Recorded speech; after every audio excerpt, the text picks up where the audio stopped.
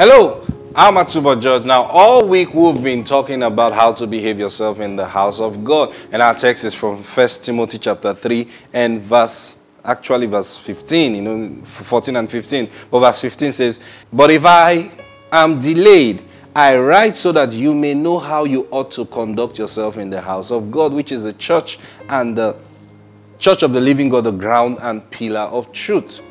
The church, the household of God, the local assembly, see? Or it can be a local assembly, it can be a cell group, it can be whatever, wherever you are, that community of believers, people who believe in Jesus Christ. That's what he's talking about. Then, he said, "I write these things to you so that you will know." So we're talking about what are the things he wrote. And then we're looking at some of them. And we talked about the pastor, that was the bishop from verse 1. And then now we get to verse 8. Notice in verse 8, it says, "Likewise deacons must be reverent."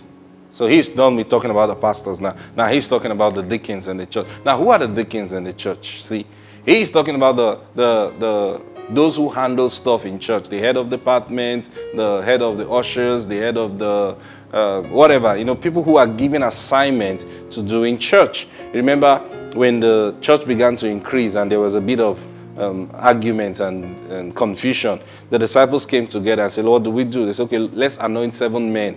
Now, those 7 men to do what? To serve tables." See?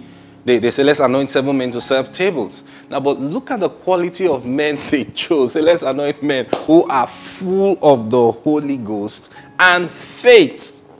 So they didn't just say, "Okay, this brother, it's amazing how people think sometimes. You look at a brother and say, this one is a prayer brother. Let him handle the prayer department. This one doesn't know how to pray. Let him handle ushering."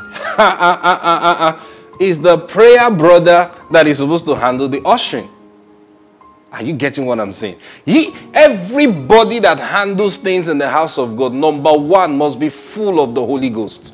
Now, when I say full of the Holy Ghost, the scripture is not talking about he can speak in tongues. No. He's someone we have known that this brother, this sister, anything she does, is Spirit said. Spirit said. No, it says Spirit Coco. That's what we call them. Yes, they are the ones that should handle issues in church. They are the ones that should head of your department. They are the ones that should be head of welfare. So that when someone is coming to lie to collect money in the church, she will pick it up in the realm of the Spirit. See? Someone like that has to handle follow-up. Full of the Holy Ghost. So that he will sense, as he's visiting brother, just like Barnabas, he sensed that Paul had a calling on his life. He picked him up. The Bible never said Barnabas was in charge of any church group. But you see, he was the one that located Paul and brought him to the disciples. And that's how Paul became popular. See? So, everyone must be full of the Holy Ghost. That is well, if it is not full of the Holy Ghost, then he's not even a member of the church in the first place. Because you don't say, "Oh, this is a businessman. He's done well in the business arena. So let him come and handle our, something department so that he will teach me." What is he going to teach them? Is he full of the Holy Ghost? The operations of the world is not the same operation with the church. Don't combine them together. If not, your church would just turn to the world. You will not know it now until years after. So watch this. So he's talking about the deacons.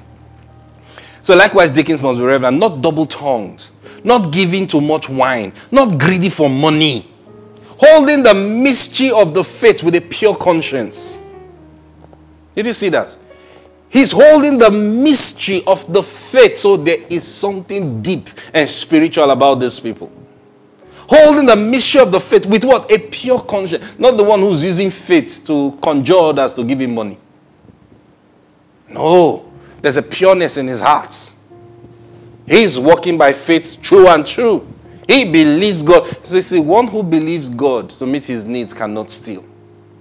He can't steal church money. So he can handle the finances of the church and will never steal the church money because he is living by faith. Watch this. Now look at verse 10. "But let these also be first tested." So don't just assume. Test them. Someone is friends with you. Test him. Is this guy really a man of faith? I want to know. Does he really live by faith? I want to know. How does this man respond to the word of God? I want to know. That's why it says, let these also be first tested. Then let them serve as deacons, being found blameless. Now he goes on to talk about the wife. Say, likewise, the wife must be reverent, not slanderous, temperate, faithful in all things. Let the deacons be the husband of one wife, ruling his children and their house well. Now look at verse 30. He says, for those who have served well as deacons obtain for themselves a good standing and great boldness in the faith which is in Christ Jesus. Praise God. Listen, don't just submit yourself to anybody. I'm talking to you as a child of God. Don't submit yourself to just anybody. Don't just say because someone is a pastor, he has a right to come and tell you anything and you answer. I say, yes, sir, because he's a pastor. You know, someone walks into your house and say, oh, because I'm a pastor, I want to sleep with you. So, you know, I have pastoral anointing. So, what will I do now? He's a pastor. Huh? Pastoring from where? Don't say because someone is a pastor, comes to you and say, oh, give me all your money. Because thus says the Lord. Has the Lord said it does to you? Be smart. We live in a wicked world. We live in the evil day. But you ought to be smart. The Bible says, be smart as a serpent and harmless as a dove. Oh, thank you very much. Okay, I've heard you. But let me take time to ask the Lord and pray about it. Simple. You didn't say no. You didn't say yes. Let me just pray about it. Praise God. Today is Friday. And I want to bless God for your weekend. Think on these things. What I've shared with you all week, think on them. And I pray as you go through this study, you know, actually read from chapter 1 to know everything he said. And I pray that the Spirit of God will open your understanding. And let this weekend be a time of revelation and truth for you. In the mighty name of the Lord Jesus Christ. I'm Atuba George. Until next week. Now, we have something coming up very soon. I'm going to talk to you about it next week. Praise God. God bless you. Bye-bye.